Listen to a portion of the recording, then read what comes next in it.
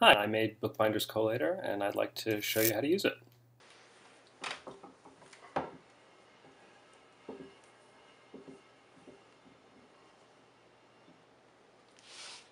Here's a book I made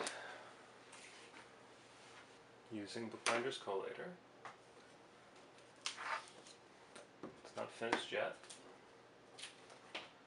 It's half bound in Moroccan leather and marbled paper. It is a springback, meaning that when you open it, the spine pushes up the text block so that it can lay flat and you can write in it all the way to the margins.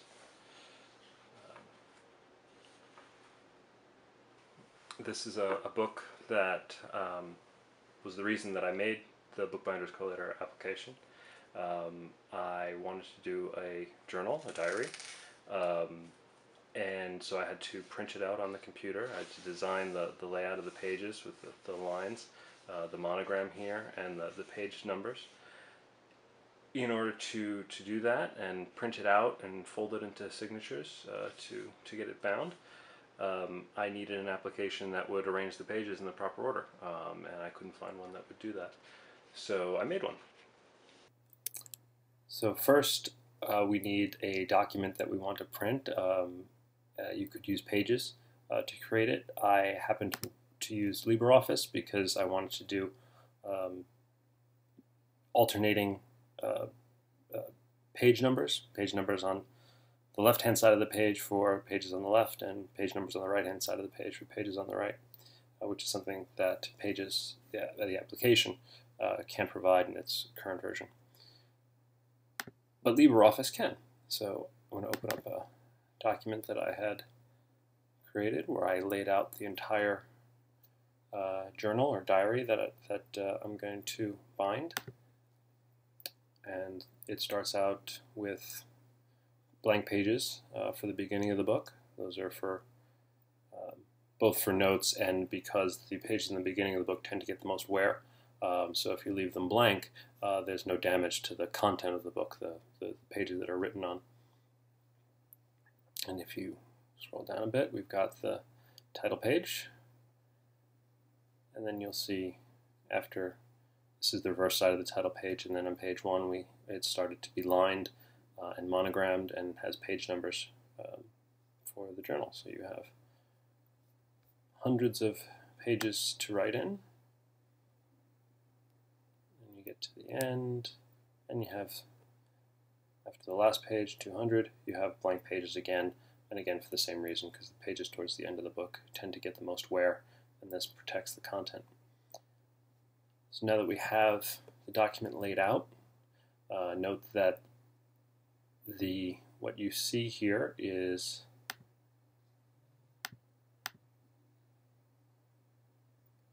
two pages, one next to another. This is the 2-up view you can see down here.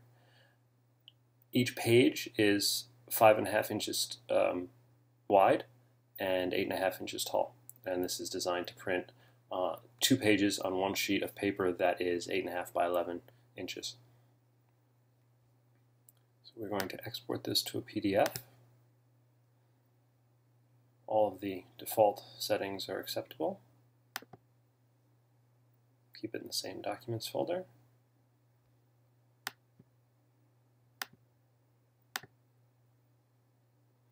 And it's exporting. And then we're done with LibreOffice. And we can open Bookbinders Collator. And we can open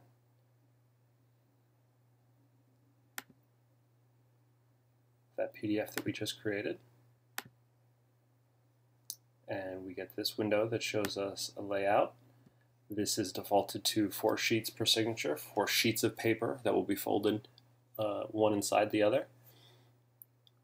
And it is laid out appropriately with the page numbers, with the pages in the appropriate places. So you'll notice here you have a blank page and page 8, and then page 7 is over here, another blank, and they alternate like that.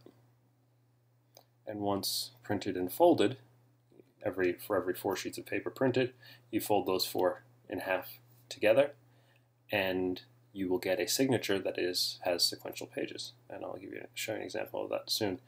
You can also, if you like, have a different number of sheets per signature. The benefit of this option is that you can adjust for the thickness of your paper. If you have very, very thin paper and you're sewing the book together, if you do just 1 or 2 pages per signature, it's very possible that the sewing of the thread will not be secure in just 2 pieces of very thin paper, that it might rip through. So for a very, very thin paper, you would want more pages per signature.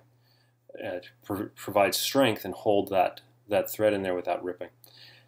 For thicker paper, you're going to want to use fewer sheets per signature, and this is because you don't need the excess strength because the thicker paper is already strong enough, and you want to avoid the book being difficult to open.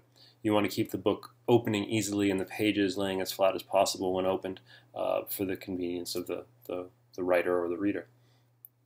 So depending on how thick or thin your paper is, you can adjust it here. So you'll see it automatically update if you went down to 1 sheet per signature. You'll notice after you get to the blank pages that they've been reordered. There's a different page ordering, and that's appropriate for printing out 1 piece of paper, folding it in half, and doing that for each piece of paper printed, each sheet. You can go all the way up to 10 and get a different layout. So then you're going to have 32 pages in your signature. You're going to have 10 sheets of paper. We'll stick with 4 because of the paper that we're using right now. And we're going to print that. Show details. We want the short edge binding. All of the pages, when turned, will all be the same orientation. They will all be upright. If you use the long edge binding, they would be upside down on every other page. So while that prints, I'll show you the alternative if you're not at your printer or your printer's not set up yet, or you just want to save this for later printing. You can save as.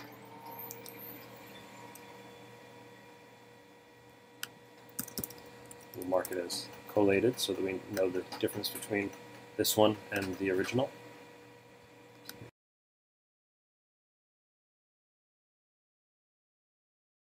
Then you'll see the collated version, 2 pages per side of each sheet.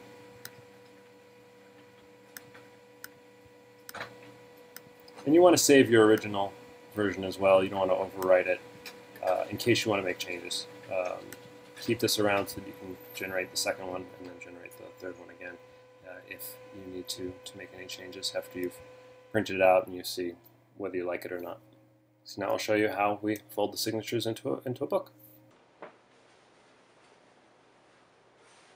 Okay, here we have the paper. Just came out of the printer, and you can see the first page shows number 1, and the back number 2. There's 4 sheets in total, and what we're going to do is line them up here. I have an edge protruding from the bottom of my table here. It keeps the page edges all together so that they don't, so that they're as square as possible. And we're going to take a bone folder. This is just a piece of bone, actually. It's very smooth, and it's used in all sorts of paper crafts. And we're going to fold the paper. We're folding all 4 sheets together, and that produces a better crease and a better placement on the edge. If you folded each one individually, you could still insert them inside each other, but you'll notice that each interior one will stick out further. So now we have the very beginning of the book, and now that it's folded, we can flip through it, pretend it's bound. We've got some blank pages, more blanks, and the title page.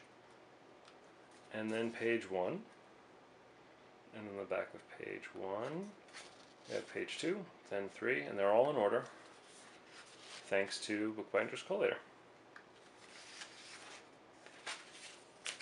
And so these, you would do this for the entire book and put all the signatures on top of each other, put holes into them, and sew them all together. And if you look online, you can find all sorts of bookbinding tutorials on how to do that. Thanks for watching. Hope you like the app.